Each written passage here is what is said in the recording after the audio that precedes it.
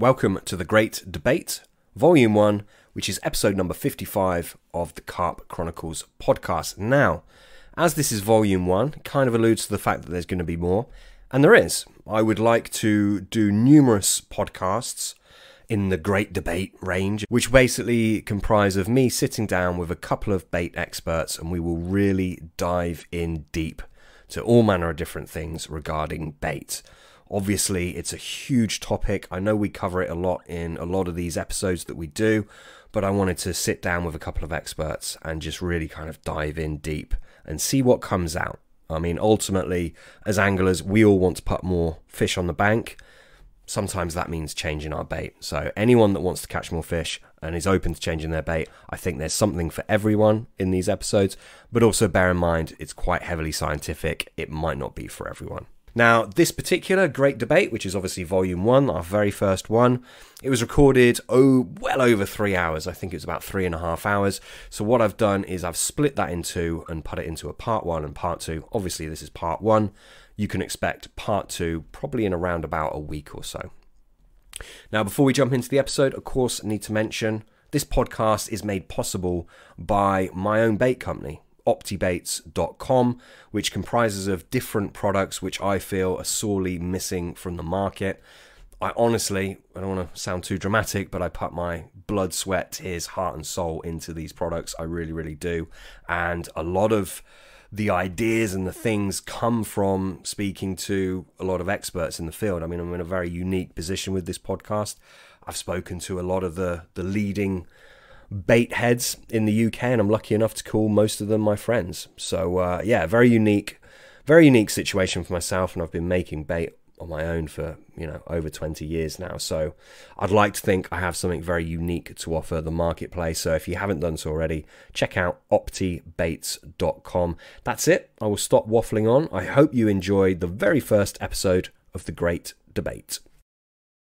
I guess neither of you are joining me with a tipple of the episode, are we? Are you? Absolutely not. No.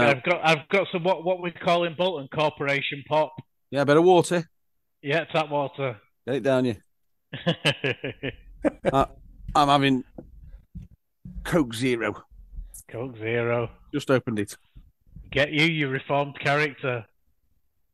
7 weeks without a beer today for me. Good man. Mm. Your liver will thank you, even if your sanity doesn't. Yeah, definitely. No, I'm not. I'm not too bad now. I've got over the worst of it. The shakes are dry heaves. No, I've never had the shakes, mate. I'd have packed in a long time ago if that happened. Fair play. What are you on, Sam? Stella? Yeah, I've got a couple. Yeah, you read my mind. Yeah, I got a couple of Stellas. I got a bit of gin if I run out of that. It's terrible, isn't it? Not very supportive of you boys, but yeah, no problem.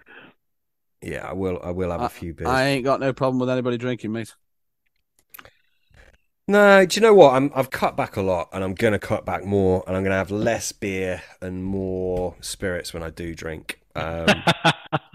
Which is, it's a step. Less calories, isn't it? Is it less calories if you have spirits? You got less calories, yeah, but beer is estrogenic, which obviously for blokes is really not a good thing. It's not a good thing for women either, if it depending on where they sit on the spectrum. But yeah, it's estrogenic. There's more calories, obviously carbohydrates as well. So you got your blood sugar spike. There's a few things that sort of work against you. It's quite inflammatory as well because of the grains.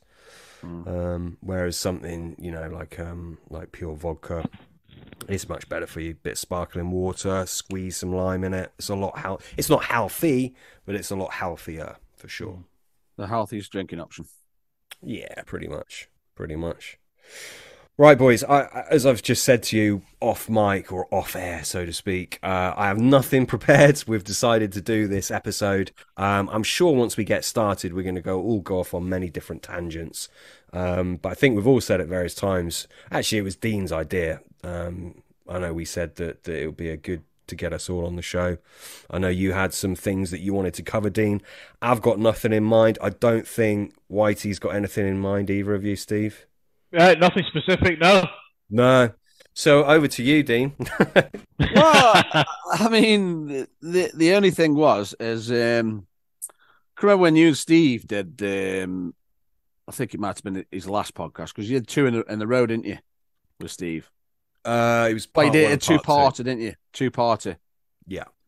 Yeah. There was just a few things on there that just sort of stimulated me. Some of the stuff that you were talking about, milk proteins and stuff. Green-lip mussel, that was another one. And then there was loads of other different things that I was thinking about with regard to opioids that I hadn't covered before. So there's loads of things that I've got in my mind that I could sort of chat about between ourselves. So yeah, that was about it really. I mean, it's like green-lip mussel. I know you're a big advocate of it, and I have used it. More so, well, in the 90s really when I used it, but I never really found that I thought it was something that was good for bigger fish, where I know you rate it highly for older and bigger fish, but I never really did notice any correlation with that. It caught well. The bait with it in caught well. And I mean, and this was years ago, like using the Nutribait stuff at low levels. And it definitely did make a difference. But the following year, after I'd used that in 1996, and it did catch well, I completely changed and made my own bait from scratch. And there was no green-lip mussel in it, but I was using the bait without seaweed in 96. And then the following year, made a bait with seaweed in. And then it all sort of ties in with what you find out later on. Because what a lot of people won't know is that the actual, lots of the molecules that are in green-lip mussel powder, they're attractive to carp. You can find them in seaweed as well. And a lot of people won't know that, but you can. Well, you do find them in seaweed. I don't know. What's your thoughts on green-lip mussel, Sam? Why do you think? I mean, obviously you go by results as well, but what leads you to think that it is slightly selective for bigger, older fish? Can I just interrupt? What levels? When you said you used it at low levels, what levels were you using it at? I think it's ridiculously low, Steve. But believe you me, I think it was something like 3 grams per 6 egg mix. Now, obviously, depending on the size of the eggs, Yeah, at the most that's only going to be. It's similar to the sort of levels that you're going to use betaine at. But you could actually, I don't know if, see, you didn't start, were you carp fishing there, Steve, in the 90s? I didn't catch my first carp until '96. Yeah, so that's the year that I used it. And you could smell it in the finished bait because the Nutribait's green-lip mussel extract in the 90s. It was very oily and it had a strong smell, and it was a bit darker than all the stuff I've seen now.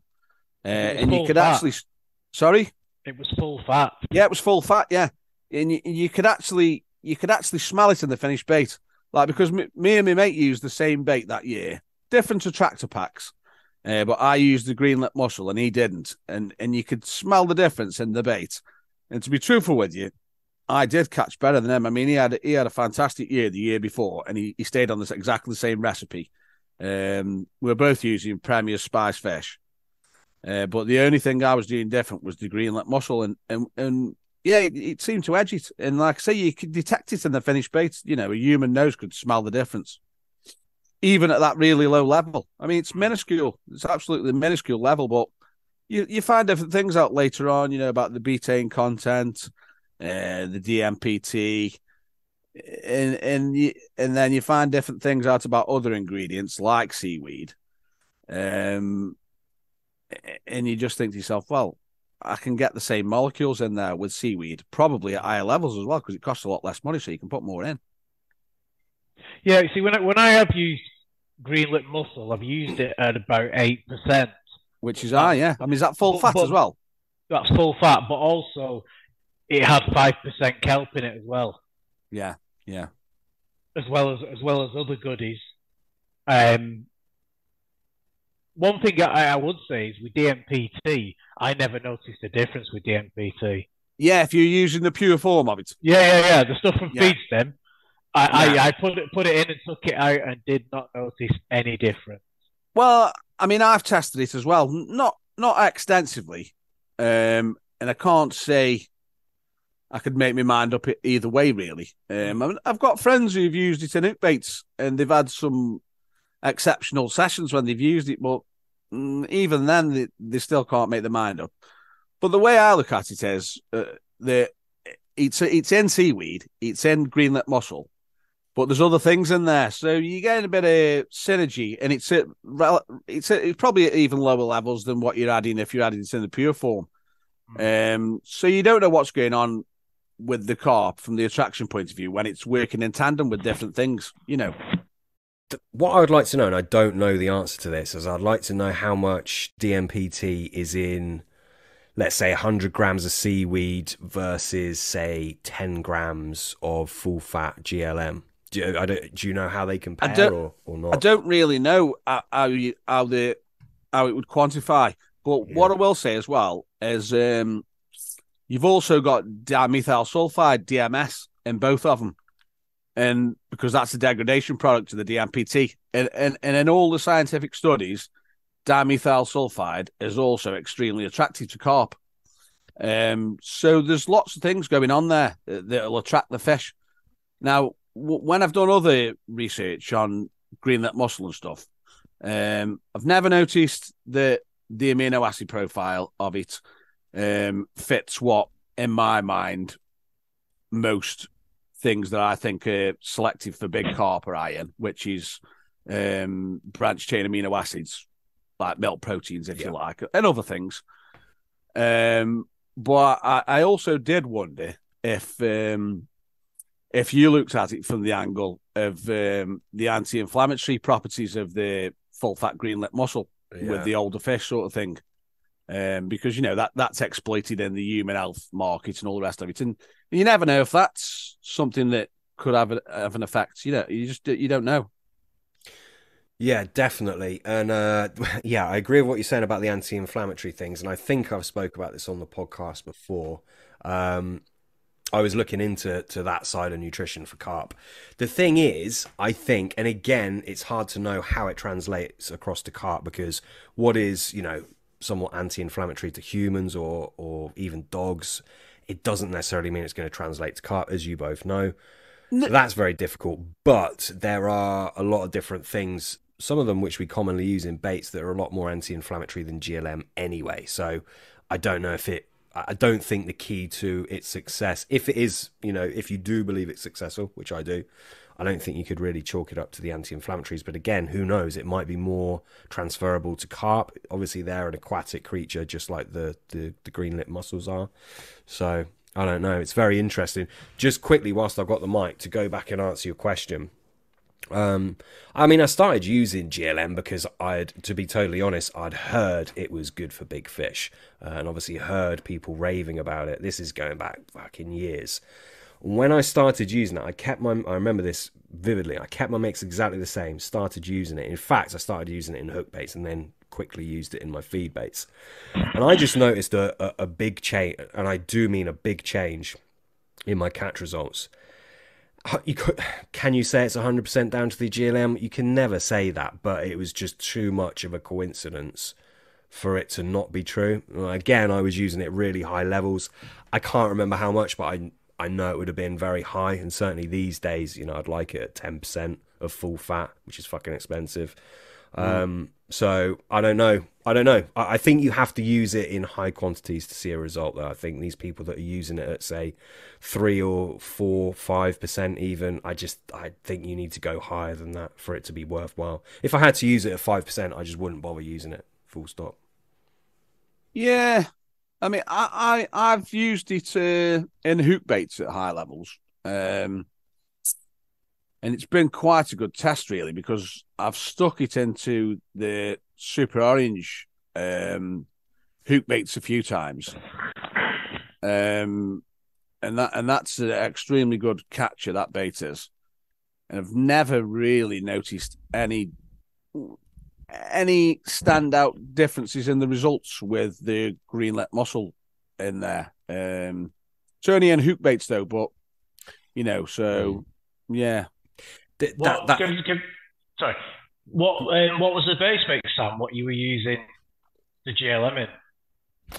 Back in the day, it would have been a somewhat basic fish meal at that time. It was, I can actually remember the mix because it was something I used for quite a lot. It was 30% LT94, I think 8% CPSP90. There was CLO in there. Super Gold 60 or Prairie Meal. So a basic home rolled fish meal. Exactly, yeah. Basic fish meal. This is probably about 15 years ago. Again, I noticed a big change in results. Even if I wasn't convinced up to then, and this is not a plug or anything like that, but since I started using the GLM in that primer powder and the hydro blend, more so the primer powder, that's changed my mind beyond. I don't doubt it. I have zero doubt in it. I'm super confident in it. Now, I wonder if that's because it's not boiled. I don't know whether that would have some kind of effect. Yeah, definitely. But the powder is just being used on top of the primer powder. Is typically people would either use it in a bag or they would just chuck it on top of their boilies with some liquid so it clings to the outside. Whether that's what's doing it, but that GLM primer powder is serious stuff, and you know that's just sort of cemented it for me. See, another thing as well. I mean, I haven't done enough research into it to know the answers. I mean, you might know a bit more about it, Sam, but I never forget. There was one water in Stoke, and there was lads getting on there. It's a day ticket water, and they're using my Super Orange bait. And the bait that they actually sold at the day ticket water and what was going in there, a bit, not loads of it, but probably more than there was Super Orange going in there, was well, I won't name the company, but the bait with 10% so-called green mussel in there, but it's defatted. I know the one you mean. Now the Super Orange absolutely annihilated that lake. There was 830s in there, and they caught 5 of them in one day. And this greenlet mussel 10% base that was going in there and they were selling, I think it only caught 130 out of there, and that was it. So it's just different things like that. But as I say, that's the defatted greenlet mussel. Now, I don't know what the actual defatting process does to it with regard. As far as I can see, it won't take out the betaine. I might be wrong. It shouldn't take out the DMPT. It shouldn't take out the DMS. But I don't know. I'm not 100% because it's not an area. It's not something that I use anymore. I mean, I do use a shellfish extract now, but it's not greenlet mussel. And yeah, so I don't know. I mean, maybe you know got an opinion on that, Sam, because you know a lot more about greenlet mussel than I do, and you advocate it more than I do. Yeah, I don't know if I necessarily do know more about it than you, to be honest. I'm not sure exactly. As I understand it, obviously, it's going to be somewhat denatured. I mean, you're taking the fat out. For a start, the fat-soluble vitamins in it are going to be removed. Now, of course, like the vitamins aren't necessarily what we're after. That's not why we're using it. But I mean, who knows? Again, and this is ambiguous. Or I'm going by results. How do we know exactly what is working in the GLM? We don't really. There might be some unquantifiable thing or something that either me or you just don't know is in there. Maybe that is dispersed within the fat. I mean, vitamins A, D, E, and K are fat soluble. As well as that, there's different compounds in animals and plants which are also fat soluble. So maybe something in it which is making it, very effective is fat soluble, and therefore during the process where they take the fat out, obviously it's not there, is it? 'Cause it's in the fat. That might be part of it. As well as that, obviously, manufacturing process to extract that fat.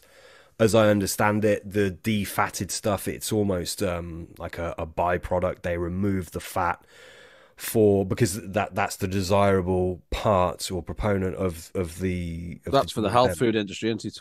Exactly. So they're wanting the fatty part of the GLM. Presumably, it must be because that is where obviously the nutrients reside. So whilst I haven't seen a breakdown sheet of knowing exactly how they do it or what is removed, it just stands to reason that, to put it bluntly, the good stuff is removed from that process. They're extracting that glucosamine stuff, aren't they, for anti-inflammatories for arthritis and chondroitin. Yeah. As far as I understand it, it's cold pressed to get the oil out.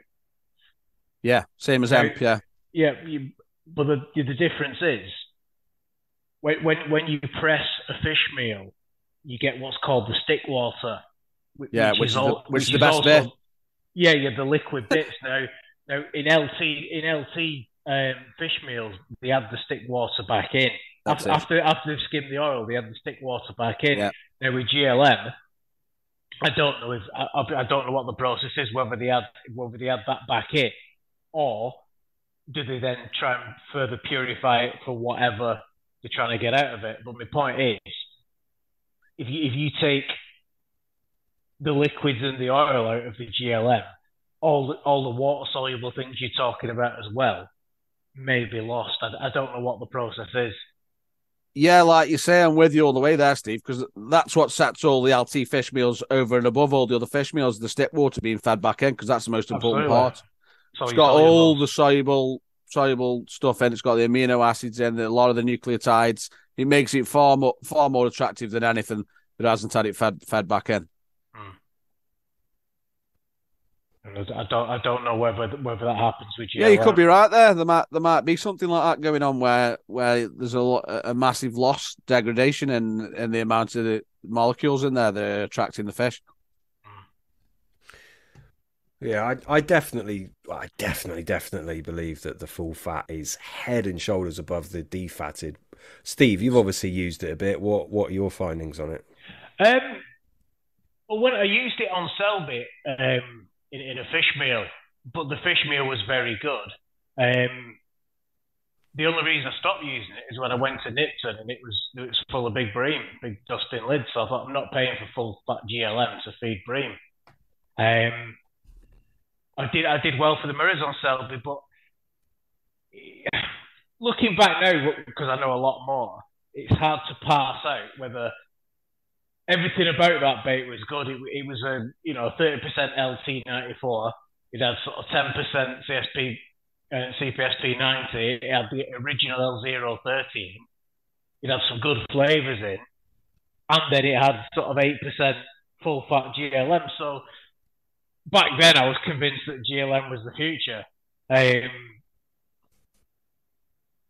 Now I'm just not sure. Certainly with the price of full fat GLM now, if you're putting it in boilers at 8%, it's a dear. It probably costs more than the rest of the base mix put together, doesn't it? Yeah. Who'd you get yours off, Sam? Or are you willing to disclose that one? I'd rather not, because I don't want it to dry up. Yeah. There's not many people that sell it now, is there? Oh mate, it's imported. I'll tell you that much, and it's not from Feedstim. Although Feedstim do a good one. Yeah. It's fucking expensive. It's 80 odd quid, something like that, a kilo. Yeah. Hideously expensive. But just to touch on it as well, there's different. I mean, not all full fat GLMs are equal. They're really not. And a lot of what is sold in the UK is, I don't know whether it's cut with something else or whether it's just an inferior product. But yeah, it's hard to get really high quality full fat GLM. And unless you're getting that stuff, I just don't think it's worth it. I really don't. Yeah. Well, I bought some of the defatted stuff, and when I got it, I just thought, this is nothing like the GLM that I used to. I mean, even that GLM that used to go off NutriBaits in the 90s, it's nothing like that whatsoever. It doesn't even smell the same. It doesn't even look the same. It's not even the same color or anything. Yeah. But yeah, I mean, at the end of 1996, I thought GLM was the future. Like, me and my mate used to laugh about it when I used to catch it. I used to go, yeah, it's the GLM. But then the following year, I made another bait. I mean, it was a good fish meal bait. Very simple recipe, but loads of milks in there, refined milks, good level of seaweed, and that bait caught as well, if not better than that other bait with GLM. But like I say, it was very low levels. I mean, you two probably think that was doing nothing, but I don't know. I think it was contributing something to the bait, because you could actually smell it in the finished bait. Mm. Yeah, I maybe as well. It's the synergy between, and again, this is not scientific, this is just an idea. Maybe it's the synergy between different ingredients. For example, maybe if you got a good amount of CPSP 90, you got a good amount of full fat GLM, maybe there's something there. Maybe it's a different ingredient. I'm not suggesting it is CPSP 90 or a pre-digested. It's just using it as an example, but maybe there's something there. You just said you used it in, was it a non-fish meal? What, me? Yeah. No, it was. I'll tell you the recipe. Very, very simple bait, because the bait I was using in '96 was the spice fish mix premiers, and that was extremely simple bait. It was just fish meal, 25% milks, which was lactalbumin and casein, and then it was 25% CLO bird food. That was the fish mix. But then obviously the spiced fish had got a bit of Robin Redden and maybe other spices, I don't know. So it was a very, very simple recipe. So all I did is emulated that. But I thought, well, I'll put seaweed in mine as well. And I used Pravimi. I mean, and back then, like, Pravimi was flame-dried fish meal, but loads of people had used it and told me it was good. So it was just Pravimi, 10% rennet casein, 10% lactalbumin, 5% Robin Red, 5% seaweed, and a bit of soya flour. And it was a blinding bait. I mean, I used a couple of liquids, but no liquid foods. 2 liquid attractors, if you like. And that was it. Extremely simple bait, but that bait caught absolutely brilliantly for me. Bit of pre-baiting going on as well, but they were shitting it out, and it caught really well. And yeah, so it's difficult to say. I probably didn't fish as much in '97 as I did in '96, but I fished enough to get a gauge on it. Well, on the opening night of the season in 1997, I had 7 fish, and I think there was only 1 other fish out the entire lake, and there was about 8 people on. So it was doing the job. Yeah, it's interesting. And I mean, again, like I'm sure we'll all agree, there's so many different variables. It is almost impossible to pin it down. It really is. But yeah, I'm using a fish meal now. It doesn't have any GLM in it, to be honest with you, because A, it's fucking expensive. B, I've gone more down the liver route with that bait. So it's not that I wouldn't. It's not that I think it's the best thing in the world, but I do really rate it highly. And to be honest, I do use it because I use the GLM primer powder on the top of it. But yeah, I'll tell you what I looked into with GLM, because I'm big on this branch chain amino acid thing. I'm pretty much convinced that I'm onto something with it for bigger fish and older fish. And I looked at the amino acid profile of GLM, and it's not particularly high in the branch chain amino acids, which is isoleucine, leucine, and valine. But when I looked at liver powder is slightly different. Liver powder sort of does tick the boxes to being towards what I would consider a good amino acid profile for attracting larger, older fish. I thought that was quite interesting. Yeah, I mean, even the vitamins in liver powder. I mean, the B vitamins in particular, which I think are quite important in carp. Choline. Choline as well. Choline and nucleotides. It's very similar to me, like liver powders. It's very similar to yeast. It's very similar in the respects of how it attracts the fish. It's very similar to yeast. I think liver and yeast go well together. I've never used them in combination. Have you not? No. You see, my bait would always, if I was using a fish meal these days, I would always tend to put Brocacel and chicken liver hydro in as well. Yeah, I mean, you get people. And but before they stopped messing about with keramine, I used to put that in at 3% as well. And that seemed to do really well. Well, that was in the old Activate bait, wasn't it? And that was a good bait. I don't know.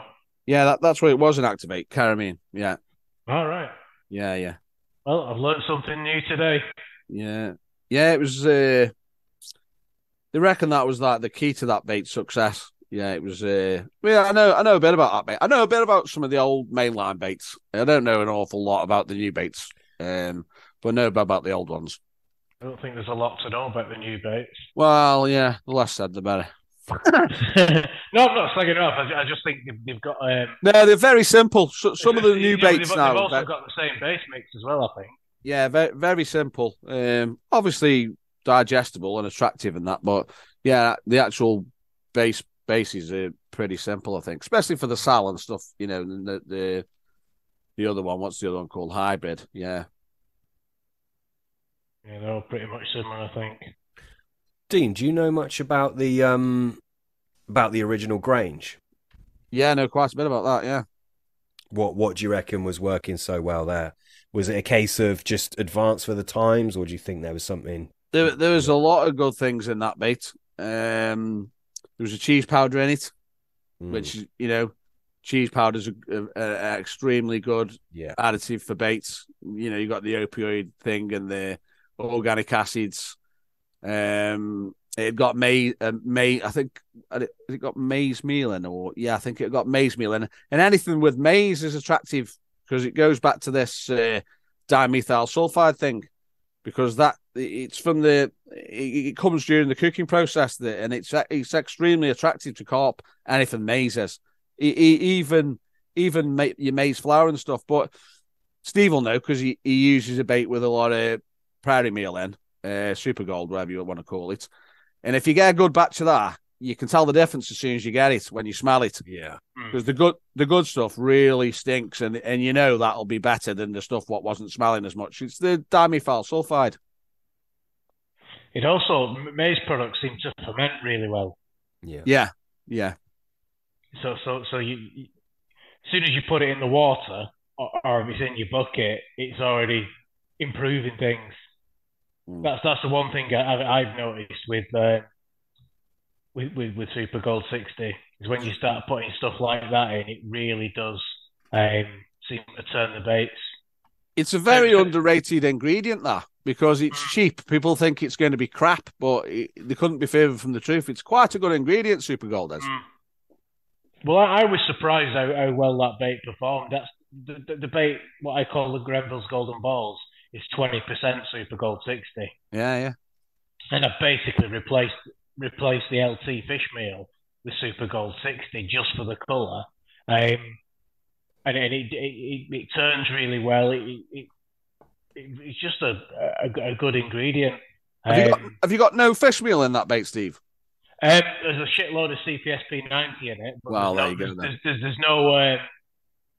There's no whole intact proteins from fish meal in it. Yeah, but you're still getting that marine boost, aren't you, from this? Yeah, absolutely. It's an out-and-out attractor bait, as I see it.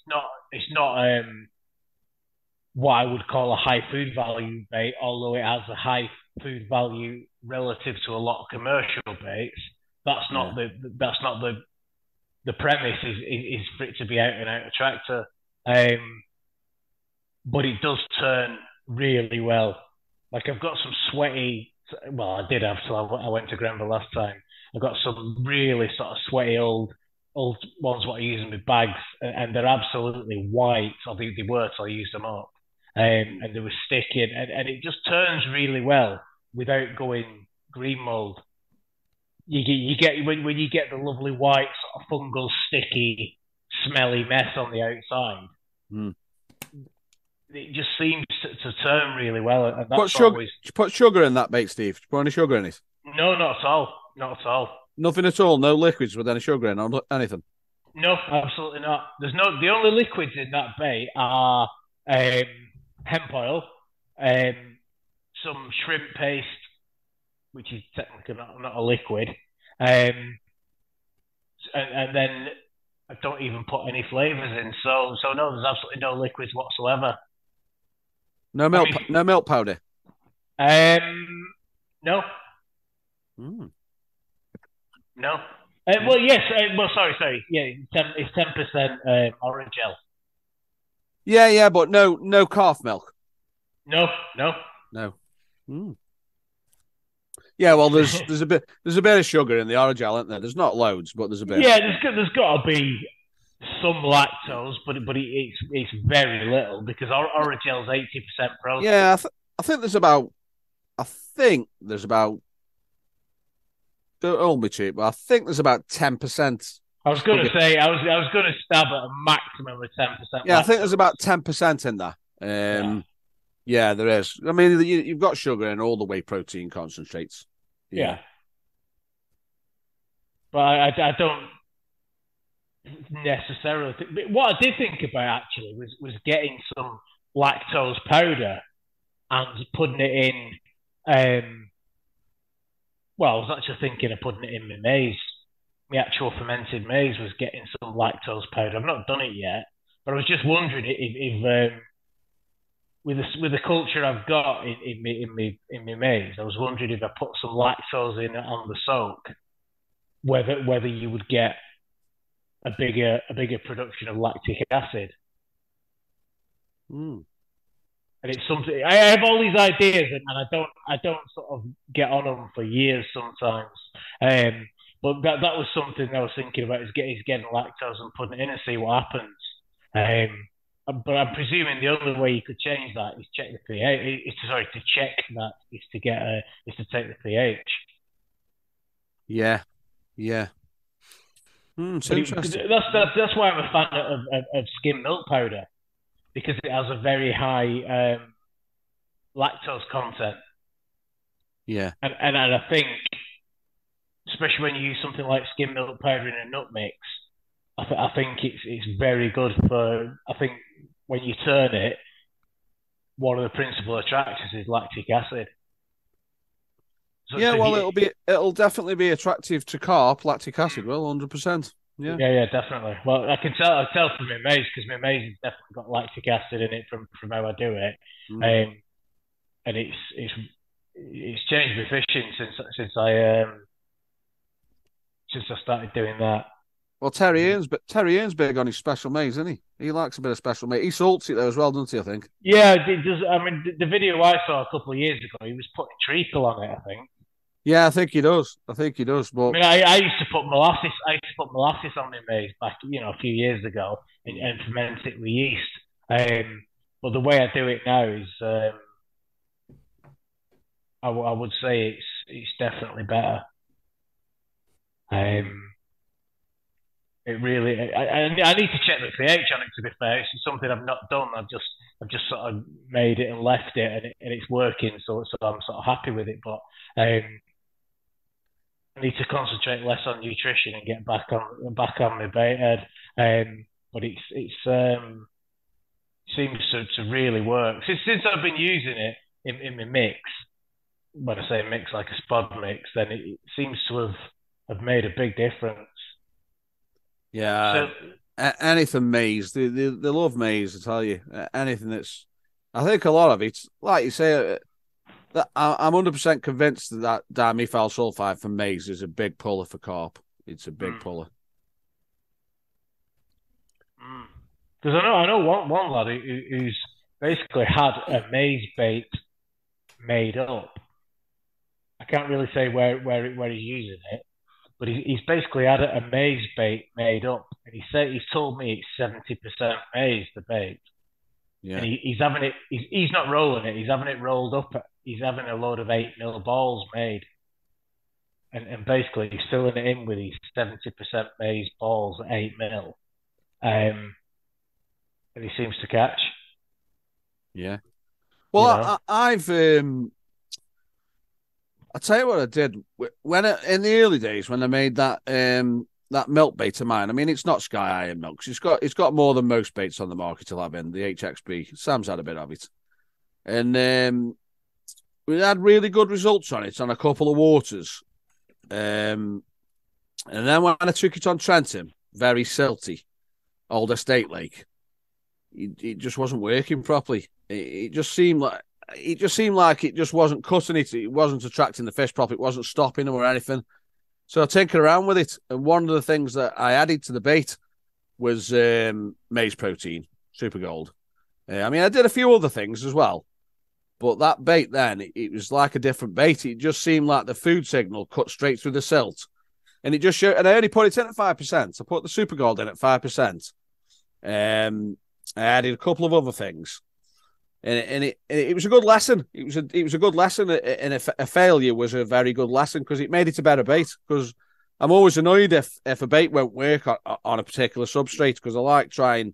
I mean, it's impossible to optimize it for everywhere, but I like it so it'll work in all different conditions. And that bait, those few little tweaks there did, and that maize protein definitely helps it because it really is attractive.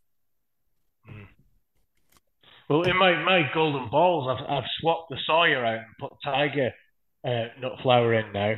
Yeah. Just for extra fermentation. Yeah, that starts going if you aren't careful when it's just in a bucket when it's dry. You can tell it's a bit active, that maize flour, because it starts getting a bit of a funny smell on it after you've had it for so long. Yeah. I mean, it's hard to quantify or qualify what that could be, because you seem to get, whenever I get a new batch of it, it always looks different. Sometimes it's like really gold, like a dark gold, and sometimes it's lighter. You get a different grittiness to it.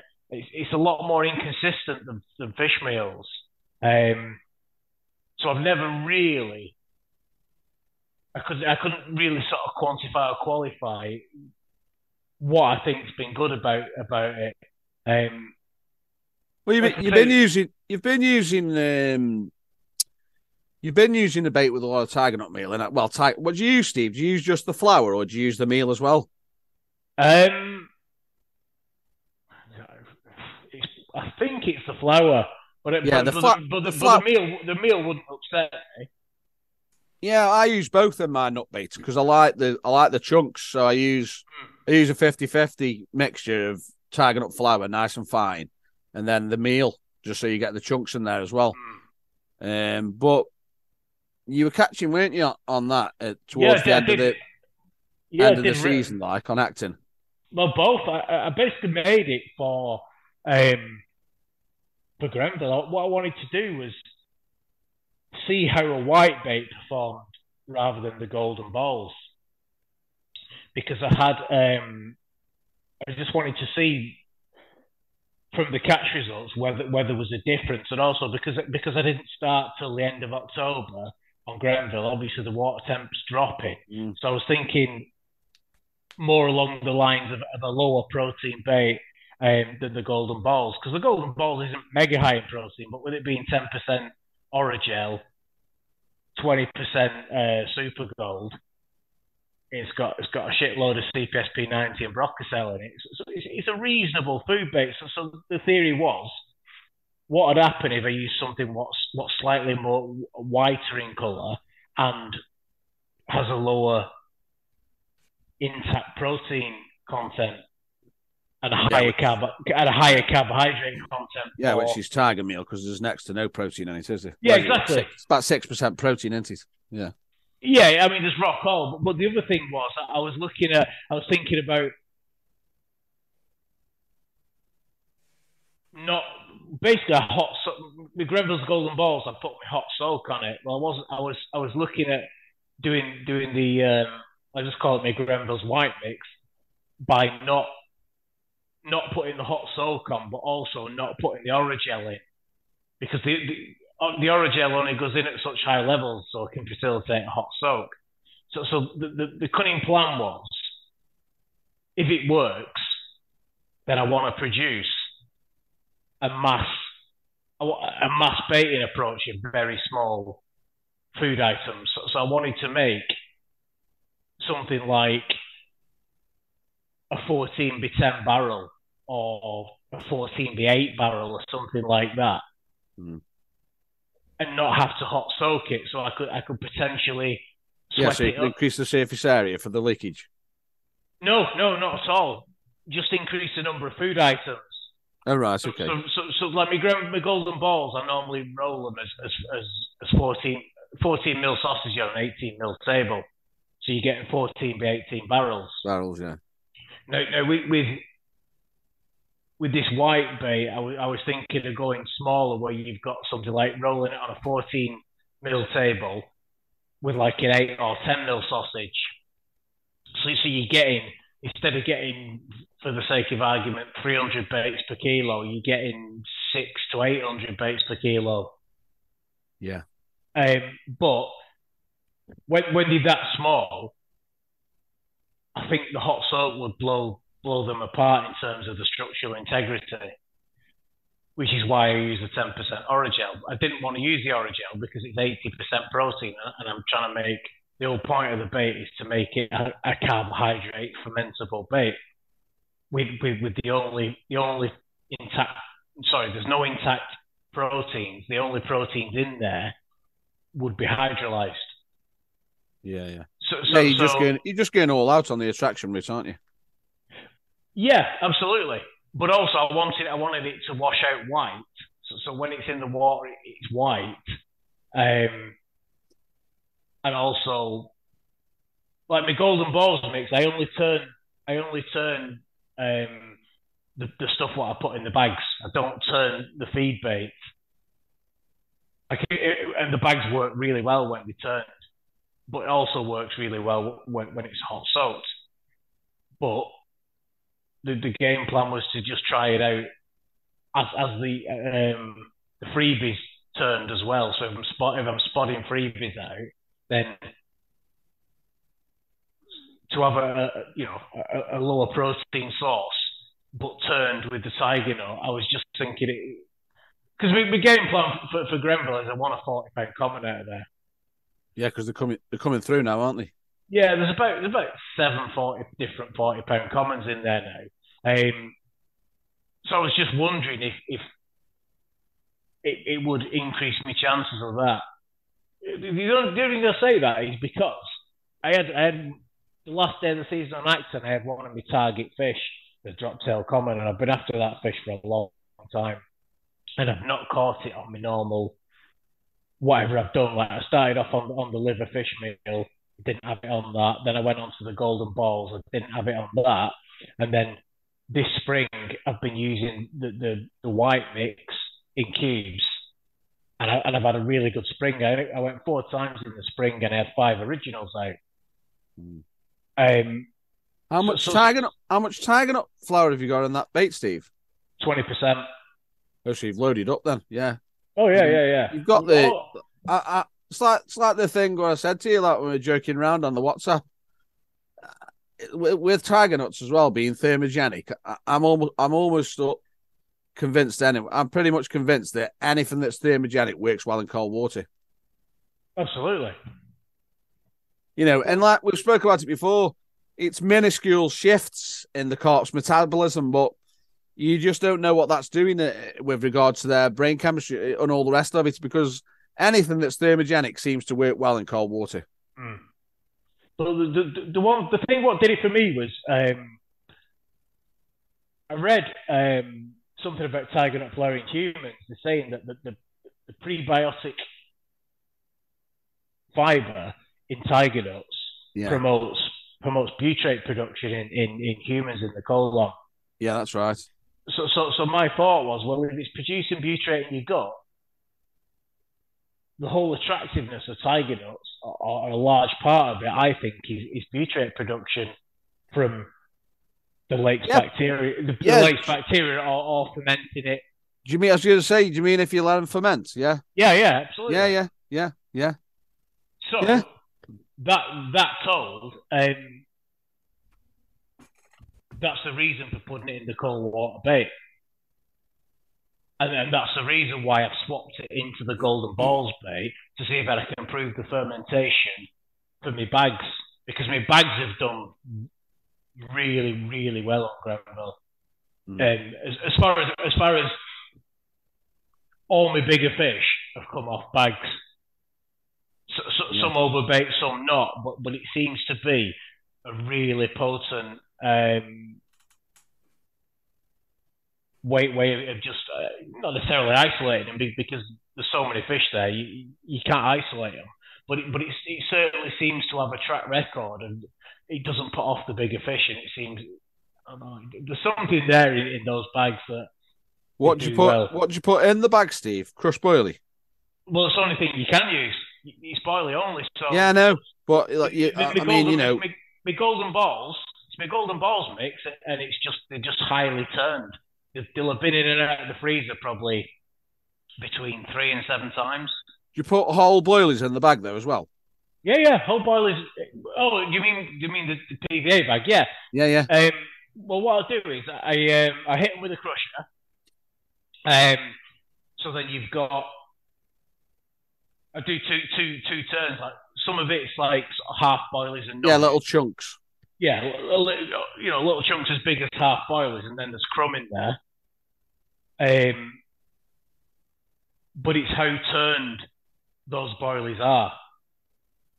They're really well turned. They're sticky, and when I get a certain consistency, I think right, they are fucking bang on, and they seem to do well. But what I was saying about the drop tail is I had that literally on the last day of the season. I had my damn rod. The rod I had on the dam was doing absolutely nothing, and at 3 a.m, I had a stocky on my left-hander, and it took me right-hand rod out. So come first light, 6 o'clock in the morning, I thought, I'm not pissing about 3-rod tricking it on the dam. And I'd seen fish to the left of my left-hand spot. So I literally put a hook bait on, cast it out, just got a decent drop, thought sweet, and I put 2 spods of the fermented maize over it. And both landed with a decent crosswind. It was like we had a big storm at the end of the season. It was the 12th of April. And I landed 2 spots right on the money. So I thought, right, that'll do. And 4 hours later, it ripped off with the drop tail. And that was there was just the hook bait and two midi spawns of fermented maize. So what I was thinking about lactic acid in particular seeming to be attractive to commons, was that a factor, given that the maize is lacto-fermented? And I've been after that fish, and it's the only rod that didn't have any boilie on it. Yeah, the old commons are mysterious creatures, aren't they? Commons. But I'm trying to mysteriously find one in Grenville in 72 acres. The seven in 72 acres, and I would give my left nut for one of them. I think they're getting close to 50 as well, aren't they? The biggest one I've heard of was about 42.5, 43. Oh, was that all they are? Oh, I assume. Yeah, they went in a lot later than the others. Yeah, but they've still grown well, haven't they? They've grown. Oh well. yeah, definitely. Yeah. But, I mean, there's probably 4 to 5 times more 50-pound mirrors than there are 40-pound commons. Yeah. So you're 5 times more likely to get a 50-pound mirror than you are a 40-pound common. Yeah. It's all a numbers game on Grenville, isn't it? You're just fishing for bites. You can't target anything. You're just fishing for bites. But I always try and stack the odds in my favour, doing something or other with a game plan in mind. And I'm not saying it always works, but it's just keeps me entertained. Keeps me as insane as I am. So, talking about your HXB, mate, fucking Wooly had the big lever out on that, didn't he? Yeah. He actually went, I mean, he's a character. He is, Rob Wooly. He joined acting, and he was in Thailand on holiday partying, because he's a bit of a party animal, he is. And he rang me from Thailand, and he says, "Can you sort me some bait out?" I says, "Why?" He says, I'm getting acting Burnell next week. I said, "Oh, you joined there, have you?" He says, "Yeah." He says, "I'm in Thailand in a minute on holiday." So I said, "Oh, right." Says, "It's all right for some." So he says, "I'll nip in your house on the way through back from the airport. Sort me some bait out." So I sorted him a bit of bait out, and it was super orange. He didn't even pay me for it, which I wasn't very happy about. And he went on acting, and I think he had 2 bites on it and lost both of them. But then the following week, because he'd used the HXB a lot more, he had me rolling some of that in white. And yeah, when you were there, weren't you? And I think you said that you said to him where you'd seen some fish or whatever, and he went in there and he caught that leather. Yeah. Yeah, well, I was on the lower of a social with my mate Lee, and he come wandering round, and he said he was going on the top line. I said, "Get in steps, mate. The fish are in steps." And he went in. As I said, you only need to fish about 40 yards, something like that. And he went in and he had the big lever. One of my targets. Yeah, that's it. That's one of your targets, yeah. I think it was just under 40 once. It was 39 something. Yeah. Mega fish, though. It doesn't come out much as well. Yeah, I know. He had a right result there, yeah. Happy days. Is that still going, that fish? No, it died in the... when we had that first heat wave in July, but when it went to 41 degrees C, it went belly up. Last year? Yeah, last summer. That's a shame. Yeah. It's an absolute wounder, mate. Fortunately, I caught it at the end of the season. So what we have now, last summer was So basically I had it in start of April 2022, and then I had it at 38.6, and then I had it the opening trip of the 2020, June 2022. I had it opening trip at 41.6, and then a month later it died in the heat wave. Proper leather as well, wasn't it? A proper leather. Yeah, true proper leather. Yeah. Rare fish. When I had it at 38.6, I was overjoyed, but I was just gutted it wasn't £40. I know. We all say. It's only a number, like, but yeah, it's. I just wanted a £40 true leather. Same thing as I want a £40 common. Like two years ago, on Grenville, I had one of the commons at 34.10, which is, I think it was about 2.5 years ago. It would have been September 19. So that common now will be over £40. That's 4 years ago, Steve. Jesus.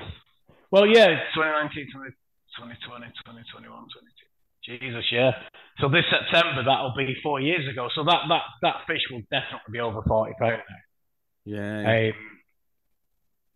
But I'm just gagging for a £40 common. Yeah. When I had drop tail, it was down in weight. Potentially, the drop tail could do £40. It's done £40 twice, I think. And it's not. And if it's not £40, it's normally about 39 when I had it, but it was like 37.6. So it was a couple of pound down on what it could have been. But yeah, I'm just gagging for a £40 common. Yeah, I've chased a £40 common a couple of times. I've caught one. I haven't caught a 40. I've had one that's been 40, but it wasn't 40 when I caught it. But yeah, commons were always like dead rare years ago, weren't they? But there's a lot more of them now. I think it depends where you fish. Yeah, it does. Yeah, but I mean, years ago, even £20 commons, like, they were like a big thing. Fishing's changed a lot in the last 20 years or whatever. There's just a lot more big fish, but yeah, still, it's £40 commons. There's still there's nowhere near as numerous as mirrors, are they? No, not at all. Unless you either fish Frimley. Yeah, down there, yeah. Or farriers. Farriers or bundies. Yeah. So those are the places with a lot of big commons. Yeah. Otherwise, you know. I think in Grenville, I'm not sure whether there's either 50 or 100 of the original batch he put in. So of 1,800 fish, give or take, you might be looking at 50 or 100 of the original commons what went in. So you're looking at what at best between 1 in 18 and 1 in 36 fish is a common. Yeah. And only 7 of those 50 or 7 of those 100 are like 40 plus. So you're up against it. Whereas potentially there might be 30, 50s in there now. Yeah, it's mad, isn't it? There could be potentially 5 60s. Yeah, it's just insane. Yeah, well, my bait's caught one of them 60s, Steve. I'm telling you. Yeah. Oh, and that's the only fish Matt has had this season, isn't it? I think it might be, mate. Yeah, it's it's actually insane, really, because that was his first bite out of there on that Frankie Mix bait. That was the first bite that he'd had using. He's caught a few fish out there using my bait. I think he's caught on the Super Orange, the HXB, the Red Devil.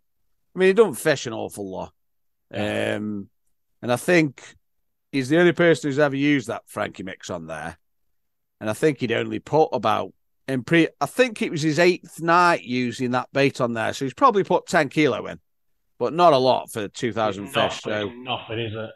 He's dropped lucky, like, which is what you've got to do on a big water like that with a lot of fishing. You've just got to drop in the right swim where them fish are the big ones.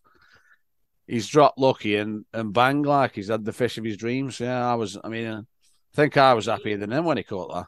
Yeah. So what is that Frankie mix? Is it a fish meal?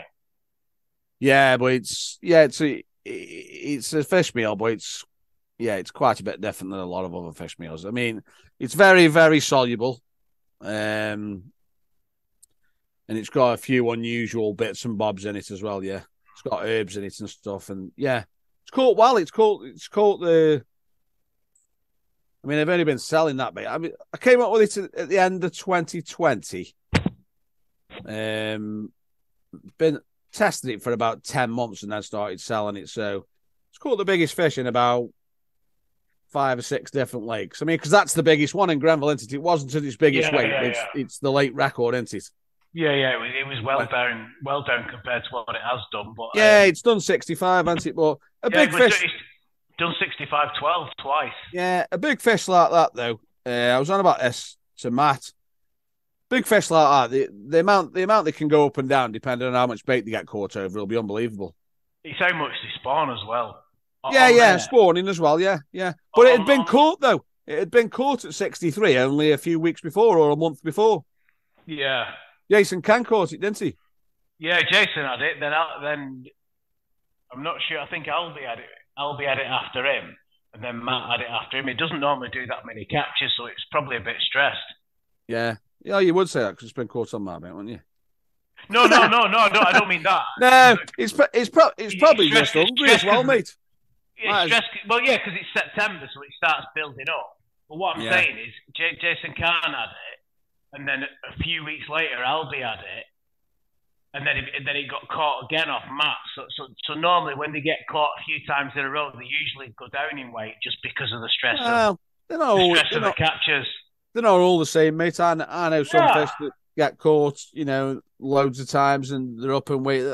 There was one in Trentham. It was insane. It used to fluctuate that much. It was used to go up and down on weight a lot. It used to get caught quite a bit, but they can go up and down a lot naturally, mate. I mean, oh yeah, absolutely. A big fish like that, it could quite conceivably put 3 or 4 pound in weight on him just in food when it goes on a gorge. Oh yeah, easy.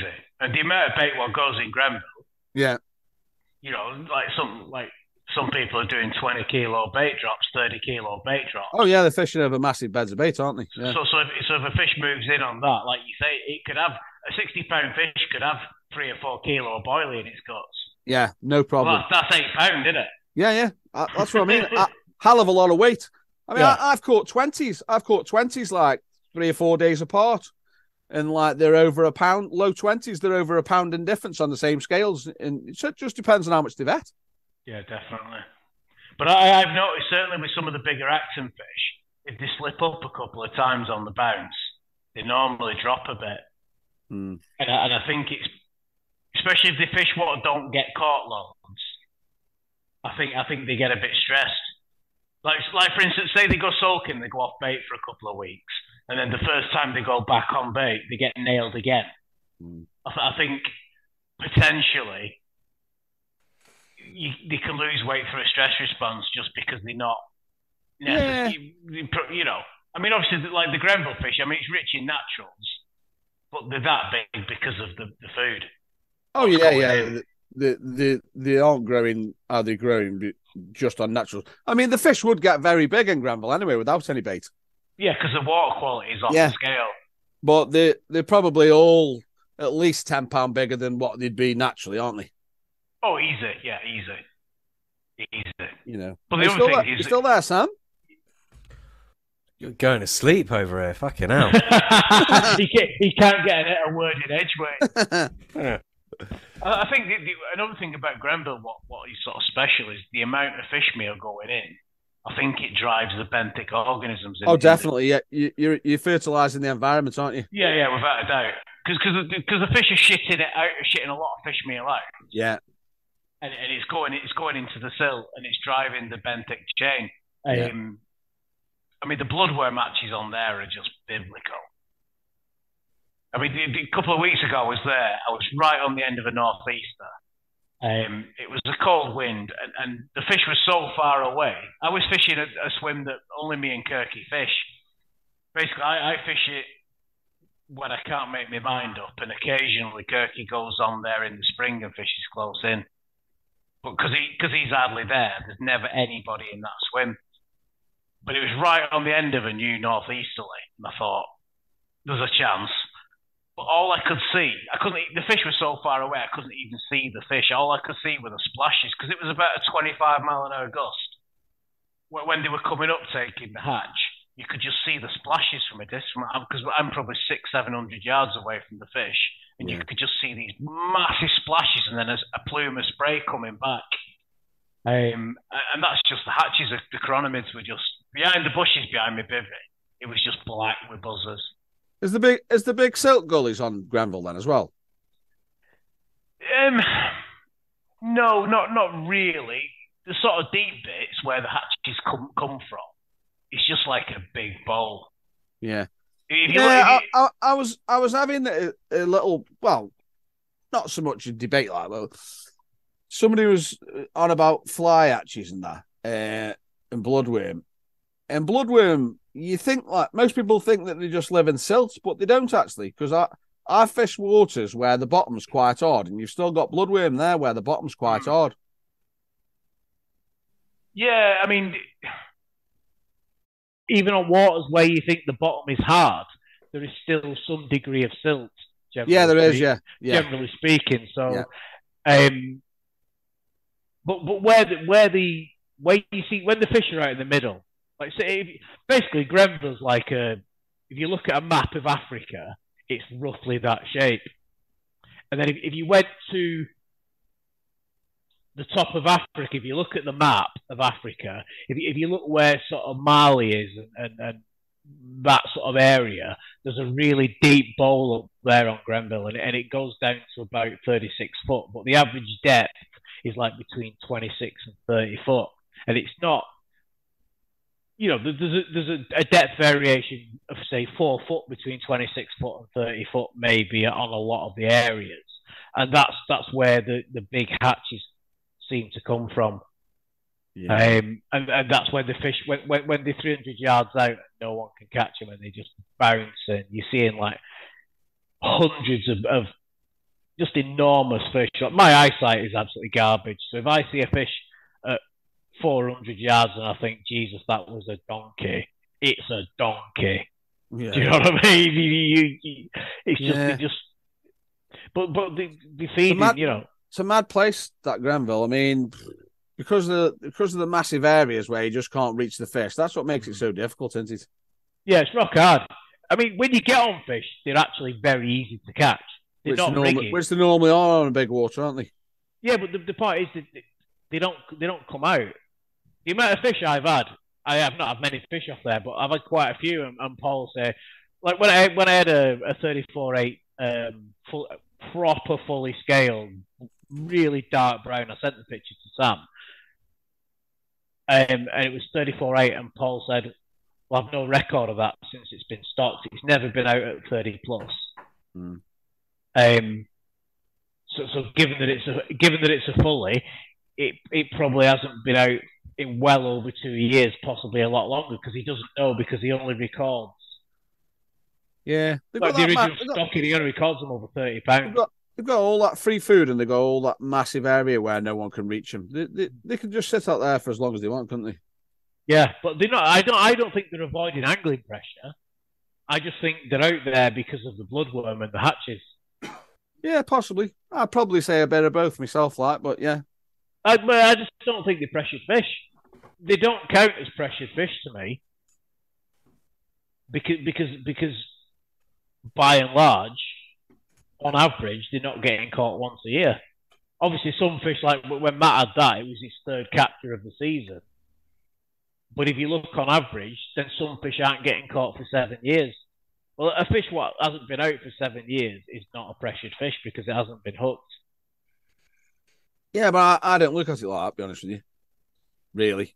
The way I look at it is how much angling pressure they gain. Rods going in, spodding, all the rest of it. So, because that's what pushes fish out into no man's land, really, a lot of the time. But only pressured fish, and these fish are not pressured. But by what I define pressured as. Yeah, I mean, you're just taking it on captures, aren't you? Yeah, but also depth of water. There's a big difference between spodding in 30 foot and spodding in 3 foot. Yeah, there is. Yeah. If you're putting a spod over a fish in 30 foot of water, how affected is it? But don't. Well, you've got leads going in the. You've got leads going in the water as well, haven't you? Yeah, but again, a lead going in 26 foot of water, or a lead going in 3 foot of water, there's a big difference. Yeah, there's a big difference. Yeah, because where for a start, you've got in 26 foot of water, it's landing 3 meters behind where it's landing with a swing back. Yeah. So there's just a massive difference. Like an Acton, when you're at the top end of Acton and in the summer you've got 3 foot. If you put a lead on a fish, you know what I mean. The fish is spook it. Yeah, it's probably you will spook it. But the other thing is, like a 40-pound fish in 3 foot of water, it's only got a foot clearance in the bottom and or less, and it's got the same or less to the surface. Mm. If you've got 18 inches to nearly 2 foot of depth of the fish, its back's not far from the surface and its belly's not far from the silt. So if you're putting a 3-4 ounce lead right on it, it's got to be much more disturbing. Yeah, it's going to disturb it more, but I'd still say I would still say personally, like that, even on Grenville, if you rocked up and there's a big shoal of fish in front of you and you did 100 casts, you'd probably catch less than if you did 3. Oh, yeah, given. Yeah. Are you still there, Sambo? I'm here, mate. How many stars you had? Fucking loads. Just sitting back listening, aren't I? Yeah, sorry. Well, I mean, I'm on the fucking gin now. I just keep chatting, aren't I? As long as it's fishing related, I just keep chatting. Here's one, Dino. Go on. Talk us through branched chain amino acids. What do you want to know? Why do you think they work? Well, it's just basics, really. The initial ideas that I've got with it is basically because obviously it's muscle mass. It can't be made without branched chain amino acids. Mm. And obviously bigger fish have obviously got more muscle mass. So it just sort of went down that route. I noticed with the milk proteins, it was definitely catching bigger than average fish, and that's where I've gone along that line. So, it's sort of my thinking's developed now along the lines of things that are rich in branched chain amino acids definitely seem to increase the chances of catching big fish. I'm not saying it's the only thing that'll catch them, because you'll catch them on all sorts of baits, but I definitely think it's a factor. And as I say, I had a little look at liver powder, and that was quite high in the branched chain amino acids. So yeah. What about meat meals? Because meat's got quite a lot of leucine in it, hasn't it? There's no ingredients that even come close to the milk proteins. Whey protein is obviously the best one, but casein's good. And I mean, I've got a few crazy theories about receptors being upregulated in older fish and things like this. And it makes sense to me. Whether or not I'll ever prove it is a different story, but I definitely think high levels of whey protein concentrate in your baits. I mean, LT fish meals are fairly high in branched chain amino acids, but they're nowhere near as concentrated as the milk proteins. Have you looked into hydrolyzed collagen? No. Is that high in it? I'm presuming so. I've never used it, but I've never looked at the profile, to be fair. But I was just wondering if hydrolyzed collagen would be stimulatory. I'm pretty sure the main amino acids in collagen are proline, glycine, I think those are the main ones, particularly glycine, I think. Yeah, well, the proline's an interesting one because that's high in the milks as well. That's high in casein. Well, particularly casein. That's not a branched chain amino acid, though. No. But proline is an extremely interesting amino acid for a number of reasons. One, proline actually, if a foodstuff's high in proline, then it actually increases the feed intake in carp. That's like proven, and they utilize that in the fish feed industry as well. I do know that there was one bait maker who used to add the neat amino acid proline into his bait, and I would assume it would have been for that reason, to increase feed intake. So yeah, that's interesting. But proline's interesting. It's really interesting because there's the structural analogs of it that are present in a few other things that I'm very interested in. Obviously, it's critical in the opioid peptides as well. It's very interesting. Proline is very interesting. There's a proline variant as well, isn't there? Hydroxyproline. Yeah, I think so. Yeah. That's what's in collagen is hydroxyproline. Collagen is basically 14% hydroxyproline. Yeah. That might be something that would be good for sticking in your bait to increase the feed intake. Yeah. Well, proline a gustatory stimulant as well. It's one of the seven. Yeah. It's one of the seven from cat's onion and dovin. Yeah. Well, I mean, the thing is as well. Most of all the amino acids have some reaction in carp anyway, but proline is definitely interesting with regards to the taste receptors as well. Yeah, that's what I'm saying. It's one of the seven what was identified in the cat's onion and dovin paper 2003. Yeah, well, my favourite spice contains a molecule. I've spoken about it before. That is an actual structural analog of proline. And it's water soluble. Trigonelli. Yeah, it's water soluble, and it ticks all the boxes. And another thing, like this is all going into the territory of crazy theories that I'll probably never prove, or I'll try to. But I'm convinced there's something going on with proline receptors as carp age. As the older carp get, I am sure that there's more proline receptors present in the gustatory system, or there's something going on with it because. Well, JB said the receptor density. He's got a paper when he did the podcast with Sam. It increases with age. Yeah. Basically, the receptor density increases because I thought, like you said, that it was an upregulation of sensitivity. Yeah, or an upregulation of gene expression. That's what I meant, which ties in with what John Baker says. So obviously, as they get older, say we're talking about proline, then all of a sudden the expression of that gene goes up. So then they've got more receptors for the proline. And there's something going on because, I might as well give the game away. I'm not really bothered. Fenugreek is an unbelievable additive, and it definitely is something that if you analyze the results, it's definitely got a propensity to catch big fish. Fenugreek is absolutely superb. I agree with that. That's why the maple flavor is so effective. Yeah, maple flavor. Yeah. Just to sort of switch back a little bit. You're talking about bigger fish being attracted to BCAAs. What about older fish as well? But the reason why I say older ones as well. Yeah, I should have said that as branch chain.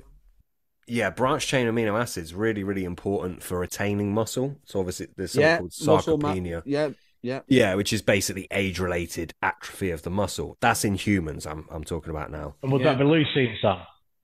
Yeah, isoleucine, leucine, and valine. Leucine. Yeah, exactly. With those are the branch chain amino acids. So certainly, but what I'm saying is, in humans, leucine brings on mTOR, doesn't it? Initiates mTOR. Yeah, exactly. What I was going to say is, for humans, as we age, obviously our muscles, we lose them year on year. It's called sarcopenia, which is age-related muscle atrophy. Obviously we're translating it to carp, but maybe that's the same. Maybe carp have a harder time retaining muscle. So who knows if they're eating something that's high in branch chain amino acids, perhaps that's something that they're going to seek out because they're in a tune with their body and they can tell that it's obviously going to retain the muscle, blah, blah, blah, blah, blah. I mean, it does open up the argument of, do they know what's good for them or not? I think they probably do. But I think that's another reason why branched chain amino acids are probably really fucking, even if they know it or not, just from like an ethics standpoint, I think it makes good sense to use ingredients that are high in branched chain amino acids just to help the carp retain the muscle, which obviously is really, really important for all animals and humans alike. Yeah, valine was one of the amino acids that was, I'm pretty sure that it didn't do a lot until it was put into a mix. And I think from Katsunya, I'm pretty sure, and we're going back from memory, I've not read it for a long time, but valine didn't do a lot on its own. But when it was combined with two other aminos, then it was it initiated. It was olfactory, not gustatory. Yeah. It was olfactory and initiated food searching behaviour. There's a few like that, but the thing is, I mean, that's talking from a olfactory perspective. Yeah, absolutely. Yeah. Whereas I think the argument, or certainly my argument, not argument, but my idea, and I think other people's as well, is, when they ingest that, they can perhaps tell that is doing them some good. Well, the thing is as well, to be honest with you, how I look at it, nobody's studying old carp. All these tank tests, they're all done on little young babies. Exactly. Yeah. So really it doesn't really, for me, it holds no validity for a fishing situation that I'm interested in. That's precisely what I said. Yeah, I don't think tank tests, while useful. I don't write them off completely. No. While useful, I just don't think it translates to big old fish. Definitely not. Just from my fishing experience, because in the homemade bait boss group, people have always said that low levels of citric have been repellent. When they've put something like, I don't know, it was 1 gram per egg or something in a hook bait, then they've done a tank test and the fish have been repelled by it. Whereas when I put it on my freebies, then I'm catching. Yeah, but you as well. I mean, I'm not saying you're wrong because I do actually agree with you. But you've got the different situation in the lake with the water volumes greater, the movements, and all the rest. No, absolutely, the dilution effect. I mean, it's only going in one direction. The point is, 1 gram per egg in a bound pop-up isn't a massive concentration because it's not leaching out, is it? That's way lower than what I put it in some mates that I sell, and they catch loads of fish. That's way lower. Yeah. So exactly, that's what I'm saying. So your experience is at higher levels you catch fish, whereas when people have tank tested hook baits at a lower level, it's repellent. Well, I think so that tells me that juvenile carp have a much lower threshold for citric than the bigger carp. Yeah, I mean, I know that my old mate from Specialized Duke Baits, I think he used to coat some of his hook baits. I don't think he sells them anymore. I think he used to coat them in neat citric acid, which is a little bit insane, but who knows? Yeah, I've never tried that, so I don't. The only experiment I've ever done with neat citric acid is in bags. I did a little crazy experiment once on a runs water at Baden Hall. Well, it was like a follow-on thing. I'd already done one experiment, and it was after something what Jason Ryder said.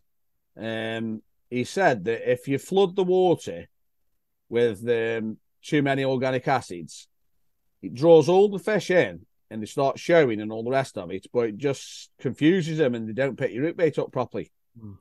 And I tried it. I think the first place I did it was the very first time I ever fished. No, it was the second time because I only fished it 3 times. Lynch Hill, Christchurch. And I got this particle and I put Well, a few organic acids into the particle mix, way higher levels than what I would have done if I was doing it like calculatedly. And I had loads of fish showing on me for 24 hours, and I couldn't get a bite at all. And they were there. And then I followed it on. I went to this Runs water, and I thought I'll put bags of neat citric and MSG on the rigs, and all I kept getting was like aborted takes. I must have had about 10 aborted takes in about 4 or 5 hours. So I just thought to myself, everything that Jason Ryder said was all right about it. But then I heard about this coating hook baits and citric acid thing, and then I just thought, well, it'd be interesting to actually know if he actually did that. But it depends on the time. Depends on the time that the fish come into the exactly. If you caught it on a hook bait and there isn't any in the actual inner boiling matrix, how much is washing off? Yeah, well, it dissolves anyway. Citric does, yeah. Yeah, absolutely. But what I'm saying is, even say you cast out and you get a bite 3 hours later, the concentration on the outside of that pop up. Or it could all be gone. Could all. I mean, it does. Could all be gone, exactly. It does dissolve. Citric does the same as MSG dissipates. Yeah. And that's why when I do my hot soak, I do it at a specific concentration. Yeah. Working out that there's probably a 6 to 8 hour minimum time lag between it going in the drink and getting the bites. Yeah. That said, the first time I had a fish called a peach, I had it on that bait at a full concentration of my soak, and I had it within 45 minutes of spotting out. Yeah. And I was surprised at that. Yeah. Because I don't think there's obviously some dilution, but not not as much as there is at the 6 to 8 hour mark. Yeah. So that did surprise me. But yeah, I think if you put something in. The other thing I've noticed is when you're using citric at a higher concentration, you catch fewer stockies. Because the year before, when I was using my full strength soak, I only had 9 stockies all season on Acton. I had 15 originals and 9 stockies. And this season, to try and catch the ones that I can't catch, I've halved the concentration of the citric.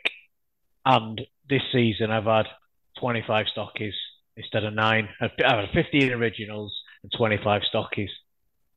Now, that said, the stockies are obviously a year later, the stockies are probably 4 or 5 pound heavier, but I've definitely caught more stockies with a lower concentration of citric. Yeah, I mean, I rate citric acid massively. I don't think Sam does. I don't think he's much for it. No. I mean, I think it's valid. It can catch fish, etc. But I think there's better stuff out there for sure. Yeah, I really do. I think as well. We were talking. Well, I think Dean was talking about DMPT earlier being really hit and miss. That is exactly what I've found as well. I think it can work well. It can not work well. I think realistically, the window where there is enough DMPT dispersion to be, to really switch the carp on, balancing that up to, not being too much to switch them off, not being too little so they can't actually detect it. I think it's a very fine window, and it just makes it unusable. That's DMPT. I think it's a kind of similar thing with citric acid. Nah, I don't think it is. I do. I think if it's in the bait that they're eating, I think it's extremely potent gustatory stimulant. I mean, the results that I've had, the difference. Yeah. I just have not seen that. I mean, I know, look, most people would disagree with me, I'm sure. And obviously you go on all the forums and everything and everyone raves about it. But watching carp in the lake, in my pond, in my tank, that's a whole multitude of different ages of carp. Some of them very old. I'm just not seeing that, I'm not poo-pooing anyone else's findings. We all have our own experiences. It's just, for love nor money, I can't see the same thing. That's not to say I haven't caught fish with citric acid in baits, and I haven't got fish feeding with citric acid. I've done all that. I just don't think it is necessarily a standout ingredient, not to the degree that most people think it is.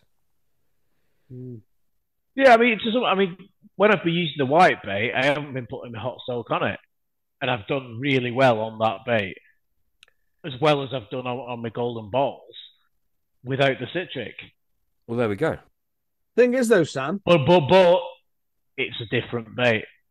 Well, there we go. The thing is, Sam, as well. Remember when we were chatting about essential oils?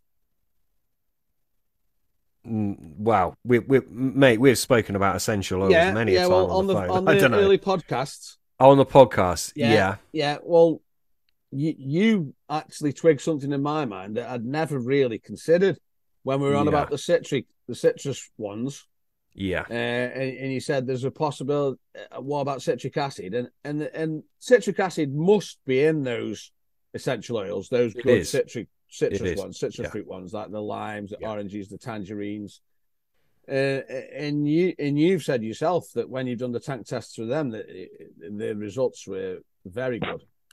Yeah, absolutely. But there's more to them than just citric acid. Yeah, there is. I mean, I hadn't even looked at that because it wasn't something I was looking for in the attraction stakes at all. It was you really that made me think about that. I'd never even thought about it. But again, it's not necessarily the citric acid that's switching them on. It's going to be a factor. If the citric acid present in there, that's going to have a bearing on the reaction to that essential oil. If that's true, again, it might come back to a case of synergy. Do certain ingredients work better when they coincide with other ingredients? I think I think they probably do. I think it would be foolish to flat out say that's impossible if you want to go to the other extreme. If I might interject here, I think personally, citric works better when they chew it. So definitely. I don't put citric on my hook baits. And the reason I don't do it is because they don't chew the hook baits. When I'm using citric, I'm trying to achieve a specific concentration, but for that to work when they're chewing it. Yeah, but the thing is as well, which you know, so I'm only telling you something that you know, is that even if it's a taste stimulant, the carp doesn't need it in its mouth to taste it. No, I know that. But what my point is, you need a specific molar concentration in order to stimulate a response in the gustatory receptor. Now, if you've got a pop up, for the sake of argument, you've put 1 gram in a 1 egg mix, and then you've air dried that pop up. And then that pop-up goes out in the drink. How close does that carp have to get to that hook bait in order to detect the citric in that hook bait? Secondly, that hook bait may be in the water for 24 hours. What is the range of concentration within that hook bait over that 24-hour period from when you first cast out to when you wind in? And how is that concentration in reference to the molar concentration that the carp is going to be stimulated to some degree by? For what I've read from citric, it's got 100-fold concentration gradient where it's reasonably effective. So obviously there's a large concentration gradient over which it works. But my point is, if you've got a 14 mil pop-up, just for sake of argument, how much citric is that giving off? Per unit time, and how close does that carp have to get in order to get a gustatory stimulatory effect? Whereas, if I've spotted, for the sake of argument, 100 baits out with the specific concentration of citric in a liquid form soaked into the outside, when those fish come across that and start chewing it and blowing it out of its gills, that's when I think citric comes into its own. I don't put it in hook baits. Yeah, I can understand where you're coming from, but I mean, that's just analogous to the same situation that, say, for instance, you're making a hook bait or a special pop up or whatever, because people like making them now. And you put in an essential oil or a liquid flavor in, and it works on ionization. It's just the same as thinking, well, I don't seem to ever get any bites on these pop ups until it's been in the water for 10 hours. So maybe I should reduce that flavor down to 2 mil instead of 4 mil or whatever, because it's too strong at first, or vice versa. There's just so many variables that you can't answer. Yeah. And the only thing I can say about citric acid is the same as with lots of taste stimulants. To me, they're short range attractors as well, because as soon as the carp comes within so far of the hook bait, I'm pretty much convinced that it can taste it, and then it can decide whether it wants to take it in its mouth or not. Yeah, I don't disagree. I just think it's more powerful on your freebies. Yeah, well, I put it in both. Yeah. Well, here we go then, boys. What about I've mentioned synergy earlier, right? What about the combination of citric acid and another organic acid? Have either of you gone down that route? Yeah. Yeah. Is there a certain organic acid you think it works better with? Because I think there is. When I was on Selby, and I was after the commons, I used to put citric and ascorbic in my particles, and then I would use that particle juice on my nut mix, and I seem to get a good response on that. Right. I haven't used ascorbic since Selby. That said, in my spod mix for Acton, obviously with the maize, you've got lactic acid. And then other ingredients, like when I put Bellacan in the golden balls, obviously there's a few organic acids in the Bellacan. Yeah, there's loads. There's loads, mate. Yeah, exactly. So although I'm putting citric externally, there's actually citric acid in Bellacan. Right, wasn't aware of that. Yeah. I use Bellacan for what I call the smelly ones, principally, which I'm presuming is isovaleric, caproic, and embutric. Yeah, big list plus others, but I'm those are the ones that I'm looking at.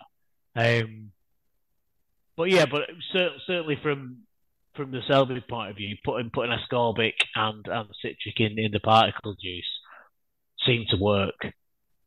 Very well. But then again, you're both fans of ascorbic, aren't you? So, Yeah, I mean, I'm not. No, I'm not. You're not a fan of ascorbic. All right. I think Pete was. Maybe you're confusing me with him. Was it Pete? Well, I've never used it as an additive on its own. Neat ascorbic acid, but it's vitamin C.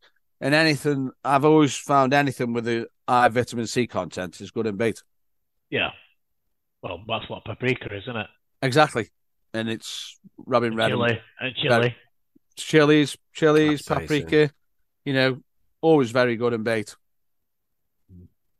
What about you then? I say ascorbic acid directly works on the gustatory receptor.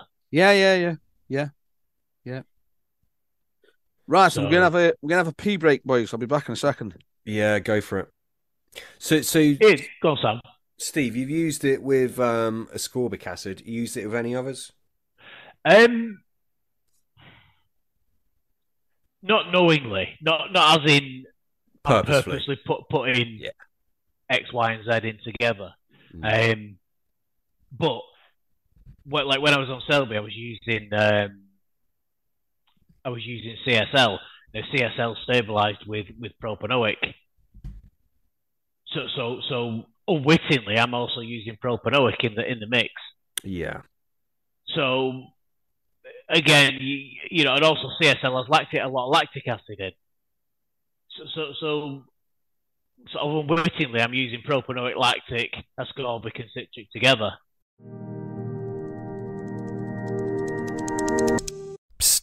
If you're still here and you happen to be listening on the Apple Podcast app or Apple iTunes, please take a few moments, leave me a review, let me know how we're doing with this podcast.